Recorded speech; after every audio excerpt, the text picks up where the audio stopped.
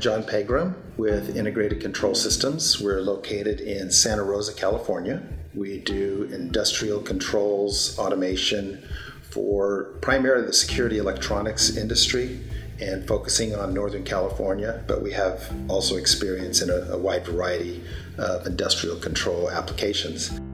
Just completed the large project for Mendocino County Jail for their detention facility there with a redundant ignition server system. The system here in Mendocino County is controlling several hundred doors and intercoms, and the ignition system is using somewhere in the neighborhood of 6,000 tags.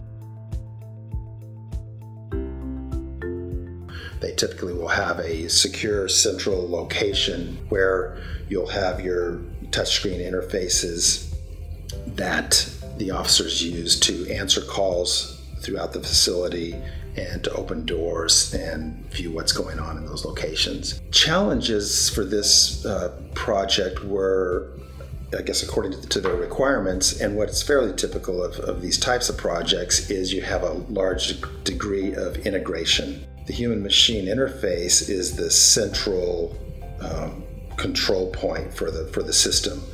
And with other systems that I've done in the past, we have typically used the PLC kind of as that central integration point, where the PLC will be the device that's communicating with the other systems.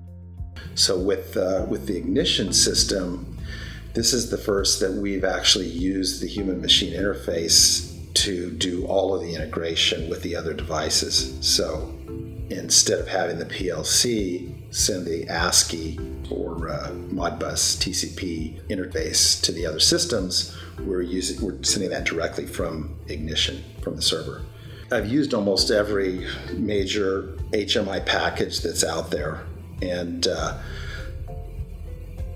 I, at that point, decided that I wanted to pick what I thought would be a winner and the winner, and I feel strongly that I chose the right product with ignition.